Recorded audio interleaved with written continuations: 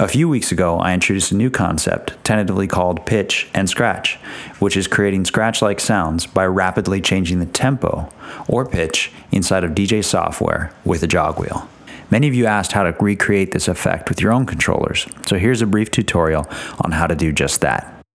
While you may use many different controls to rapidly change tempo, the jog wheel works best for scratching the pitch. In this tutorial, I'll use Tractor and the VCI 100, but you should be able to recreate it in just about any software that supports MIDI mapping.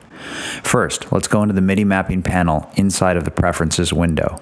Here we can add a tempo command and map our MIDI controller to that function by pressing Learn and then moving the jog wheel.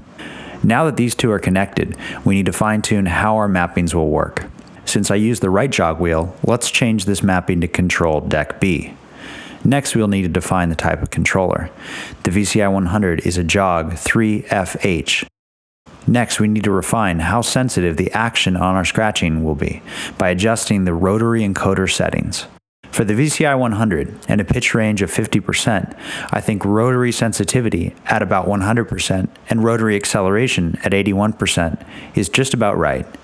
You should play around with these settings a lot though, and fine-tune them to suit your tastes, as they can dramatically change the way the scratch and pitch will feel. Finally, we need to adjust the pitch range under transport settings. I found 50% up and down is just right for voicing samples and creating a realistic scratch effect, but you may want to try other amounts and see how they sound to you. Each one will react differently with the various MIDI settings, so finding the right combo might take a little bit of work, but is worth it in finding just the right feel for you. So that's it, a simple way to revoice and scratch samples inside your DJ software.